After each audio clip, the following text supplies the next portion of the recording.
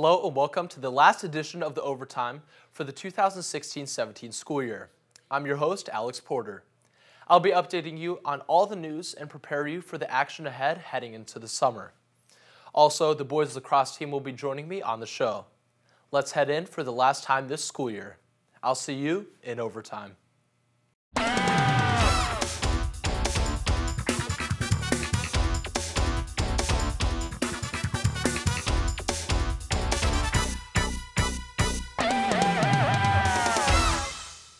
Starting out in most recent news, March Madness has come to an end, and boy, was it a thriller.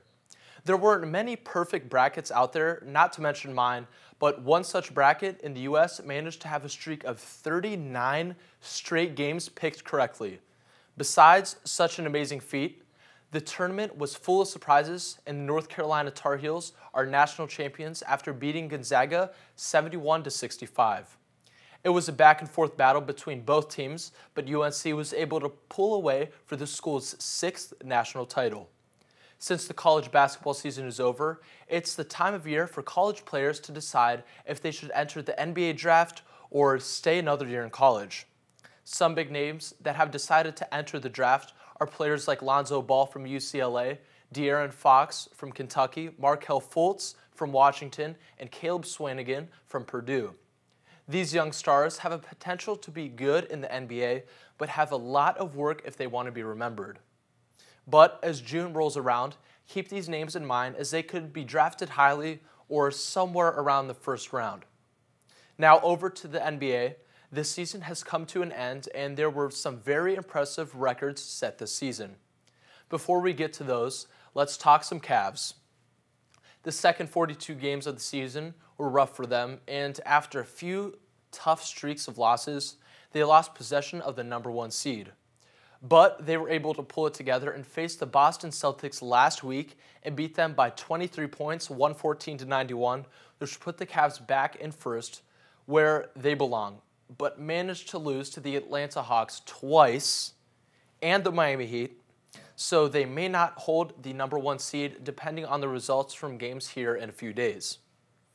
As the playoffs will begin here very shortly, I hope LeBron and crew are able to put together a very impressive run like they did last year, and who knows, repeat?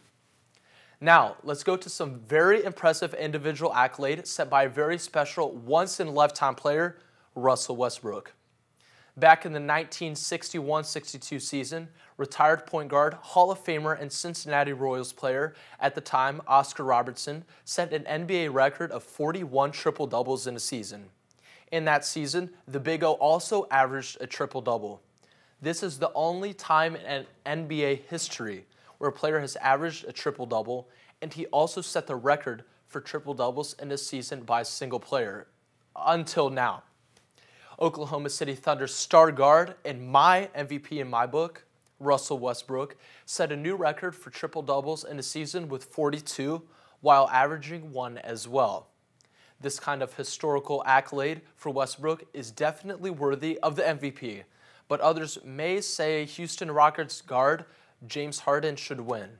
But my vote for Westbrook is for Westbrook, and if Harden wins, then Westbrook will be cheated of something he deserves, plain and simple. He has carried his team on his back the whole season in leading them to the 6th seed in the playoffs. As the MVP race tightens up, we'll see who wins, but my fingers are crossed for Westbrook. Lastly, the NFL draft is in a few weeks, and there are many prospects that have shown they belong in the NFL. The Browns own the #1 pick in this year's draft and are more than likely to choose Texas A&M defensive end Myles Garrett. Other top picks in the draft are LSU running back Leonard Fournette, Clemson quarterback Deshaun Watson, and Michigan linebacker Jabril Peppers.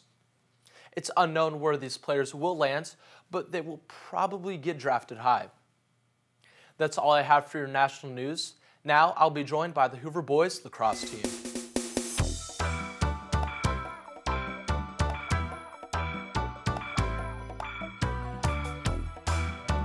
Today with me, I have members of the boys lacrosse team, seniors Reed Davis and Sam Esterly, along with head coach Matt Gregory. Thanks for joining me, guys. Good to be here. So starting with you, Coach, based on your season last year, you guys are so far 6-0 on the season. You have a game tonight against St. Ignatius, but what are your hopes for? What do you hope to accomplish in the rest of the season? Well, based on last year, the nucleus comes back from last year, and we were pretty successful. We made it to the regional semifinals. I think we have the opportunity to do that again.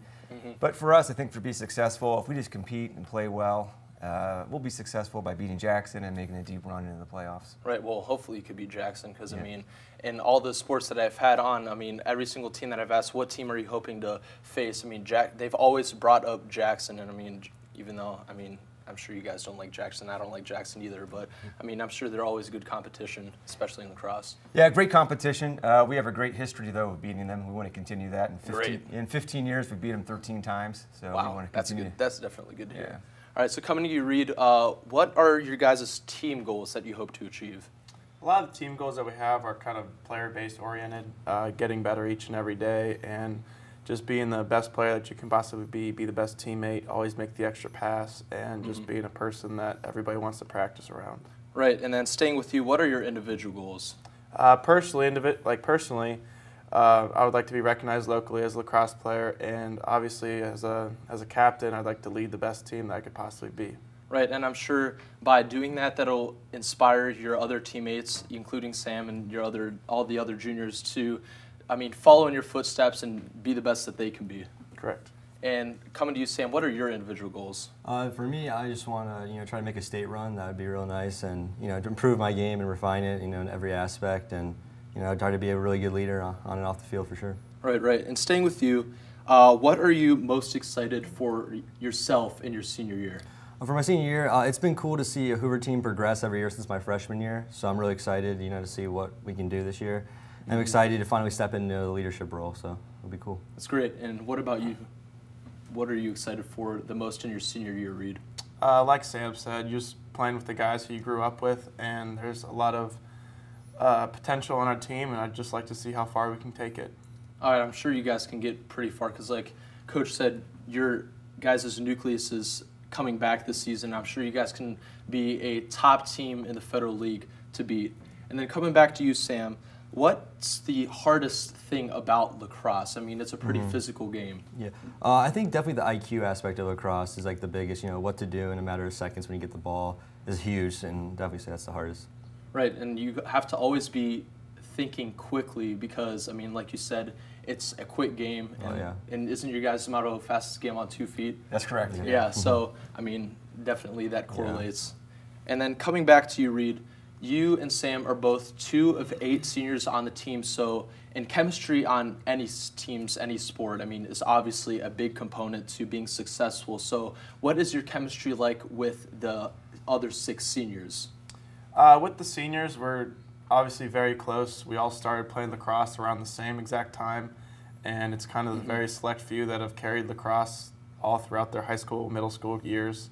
And it's, I mean, like Coach said, we're just a very close bunch of brothers almost. Exactly, and that's always great to hear. I mean, when you have Coach Gregory and you come up through the ranks and to be finally on varsity and you guys still have that same core group, that's always really good and definitely contributes to your 6-0 record so far. And then staying on that topic, what is the chemistry like with the rest of the team? The chemistry with the rest of the team is probably the best it's ever been. I've played here for 4 years, and each year you kind of get a different feel for how the chemistry is, different amount of players and stuff like that. But this is the first year that, like, we can say that we're the closest group. We literally all started playing lacrosse at the same exact time. We went to the same middle school teams. We played throughout high school together, middle school, I mean, all the way back to where we started. Right, so how is that chemistry different compared to other teams that you've been on in the past with different players? A lot of it is, like I said, who you start out with, and we didn't start out with any of the older guys or anything like that, so it was like kind of each very separated by the grade level. And let's say last year the seniors were their own. This year the seniors are kind of bringing the juniors along, juniors, sophomores, freshmen, and stuff like that. So. Right, and that's also really important because as you do that, leads to great team chemistry, and then the grades below you guys, like the juniors, you said, the juniors, sophomores, freshmen, they see what you're doing so they can implement it when there's finally seniors on the team. Yep. And then staying with you, what does, as I mentioned, you and Sam are both 2 of 8 seniors on the team, and what does being a senior leader to the other players on the team mean to you? To me personally, it's leading by example. Your mouth can only say so much, but your actions obviously speak louder than words, and that's usually how I lead. Right. I always like to include everybody on the team, make everybody feel accounted for, and just make everybody feel wanted there almost. Right, and that's always important to have, Coach Gregory. I mean, having someone like Reed, that's like what he said, that's always important to have that one rock, solid person to hold everybody accountable. I mean, the teammate may not like Reed when he holds them accountable for that, but, I mean, it's necessary. Yeah, it's very true. And for a team to be successful, you need seniors, like Sam and Reed, to lead by example, but also, as Reed mentioned, to bring everybody underneath their wings. And what's neat about this team compared to other teams is that when you walk into our locker room, you don't see a group of seniors, juniors, freshmen, sophomores. Everybody's mixed together. It's one team. It's sophomores, talking with seniors, seniors with freshmen. It's really good to see. It makes it a lot of fun. And that's always so important, too. It is. And then coming to you, Sam, what does being a senior leader mean to you? Well, it means, picking up your teammates, when they're down, and trying to play in a way where the underclassmen notice and want to try to play, be like you, and, just keep playing consistently and, showing what being a Hoover lacrosse player really is. Exactly. And then back to you, Coach. We were talking about how these two are leaders for the team and how they think they're leaders individually. But how do you think they play a role into the type of leaders? I mean, Reed said what he does to be for the team, but how is that? Well, I think they're both great leaders, and they both lead in different ways. Reed is more like a coach on the field for us. He's one of the first players we've really had that's had a deep understanding of the game and is able to communicate with the coaches and the players in terms of scheming and keeping everybody in line. And then when you watch Sam lead, Sam really leads by example. We like to say you have to be, you have to fly around to be tough on the field. And when you watch him, he's really what makes it work in the middle of the field. He's the one that's the key in transition. He's great playing individual defense, and he's great playing offense. So he's one of those true old school midfielders. And when we want a younger kid to say, how do you play midfield? It's like we watch Sam play, and that's how you play. Right, and that's important to always have the leader, the coach, leader, player, if you say, and then Sam to be able to do maybe a little bit of everything. Yeah. So that's always great to have on the team. Yeah. And then starting with you, Sam, you guys, as we've been emphasizing, you guys are both seniors, and what will you guys miss most from your whole career as a whole since you began lacrosse at Hoover? What will you miss? Definitely, playing with the same group of guys we've been playing with, all middle school, all playing lacrosse pretty much, seeing them every day, it's going to be a lot different, next year when you don't, have that, seeing them, representing North Canton, it's going to be a lot different. And are you going to continue lacrosse in college? Yeah, I am. I'm still, figuring out which college I want to go to, but definitely going to be playing college lacrosse. That's great, and definitely, like you said, it's going to be a great experience to play in lacrosse, but you're not going to have the same group of guys, but you're always going to have those memories to refer back to, and it just will be great pastime for you. Of course. And then over to you, Reed. What are you going to miss most from your whole lacrosse career at Hoover? Like Sam said, you grew up with the guys. You look forward to seeing them every season and playing with them, and you see them in the off season, say, hey, you can't wait for school season, stuff like that. Yeah. And it's from everybody I hear, like it's just a different perspective when you go from high school to college, just because all these guys from college they're really good at the game, and they're there to play the game, not necessarily for the social aspect, where like in high school, obviously you're there to play the game, but these guys inside and out, and there's nothing like that. And will you be continuing lacrosse in your college? Yeah, yep, I'll be playing at High Point. That's great.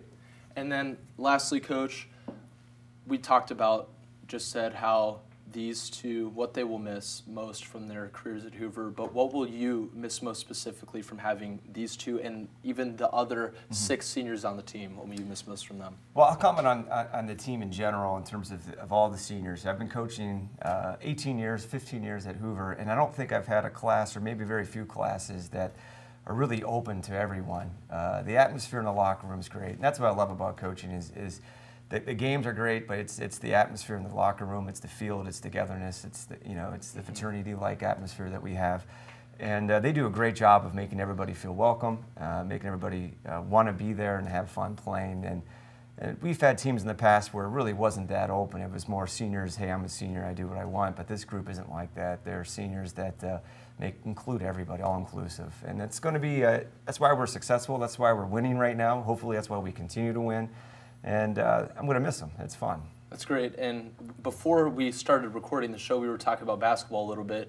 And when I had Coach Blackledge for basketball on the show, they talked about how he said how the team they were senior heavy, but it wasn't really a whole lot like the seniors are on top. Mm-hmm. And that sounds very similar to what you're saying, how, I mean, you guys may have 8 seniors, but it doesn't really seem like you have 8 seniors, if that makes sense. Like, the team is just all one.